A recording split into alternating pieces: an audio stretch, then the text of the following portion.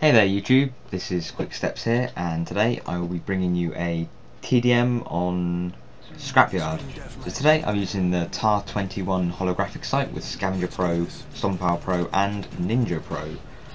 Now I'm not going to talk about the gameplay for the first couple of minutes, I'm just going to tell you guys who I am and hopefully what I want to accomplish on YouTube. So basically I've been part of GamingLabel since the start. I've been on the director's list since GamingLabel has had about 16 subscribers. I haven't been very active because I haven't had anything to record with really. My Dazzle, when I had it, failed miserably. I could record like 1 or 2 games and then it just muck up, and then Pinnacle would just fail, and oh god, it was just terrible. Yeah, I've actually been able to record games. I'm currently recording for commentaries and gameplays at the moment. Oh god, I've just blanked completely. Right, commentaries, gameplays, and I'll be posting them on my channel, so yeah, it'd be great if you could come check me out. So on with the gameplay. I'm using Scavenger, Stonepower and Ninja. It's a pretty basic class really. I'm using Scavenger so I can pick up ammo again and replenish my claymores. Stonepower because, well, you really need to use Stonepower I guess to get 2-hit kills with the Tar. And Ninja.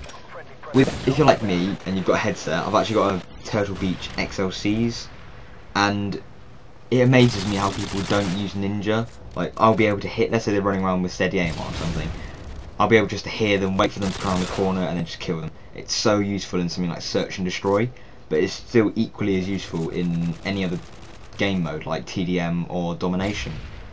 And I'm using stuns because they're just best thing to use, they're much quicker to throw.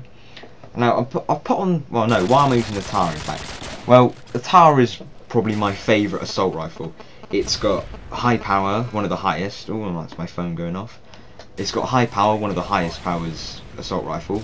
It's got one of the fastest rates of fire for assault rifle. And the downside to this is it's got a bit of a kick to it. But if you put on the holographic sight or anything, it just gets rid of it. I was pretty lucky there, I got the drop shot on the guy. Right, where was I? Tar-21. I usually use FMJ or silencer with it, but for this game I thought, why not use a holographic, see what it's like, and it is pretty beast. I found out using this game. So my kill streaks are Predator, Harrier and AC-130. I usually use Pavlo instead of AC-130, but I'm trying to get the emblem at the moment. I've got all the emblems for the kill streaks except for the AC, the EMP and the nuke. And yeah, I am level 70 10th prestige legit. I did not hack that. I haven't hacked any of my stats or any attachments or emblems or call signs or anything. To be honest, I sort of just pity hackers really. It's just like you can't be bothered to be good at this game, so you've just got to hack. It's, you know, pretty pointless really in my opinion, but anyway. So with my AC-130 at the moment, I'm just sort of picking off anyone I can. I don't do particularly well with this. I mean, I get a couple of kills, but that double gets pinched by the pred. So where was I? Gameplays, commentaries. Oh yeah, so what sort of player I am? Well, I've got a 2.06 KDR at the moment. I used to have a 2.10, but I just sort of gave up on kill to death because there are so many hackers. The leaderboards just really don't mean anything at the moment. I mean, I got to 10th prestige in 19 days, I think, no, 18 days I got to 10th prestige. And I find it quite funny sometimes when people just call me a hacker. I just laugh and it's like, well, no, I'm not.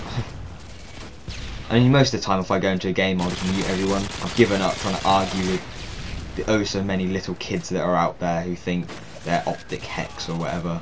Like, oh god, I hate little kids.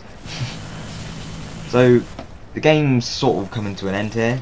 I'm a bit too far on their spawn. I mean, sometimes I go for games where I just try and go for as big a kill feed as I can. But this game I thought, no, I'm going to play smart, be a bit slow, you know, build up my kill streak. Ooh, and here I get a nice little double spray. See, that's why you don't go down, like clumped together down like a little space like that. It's just silly.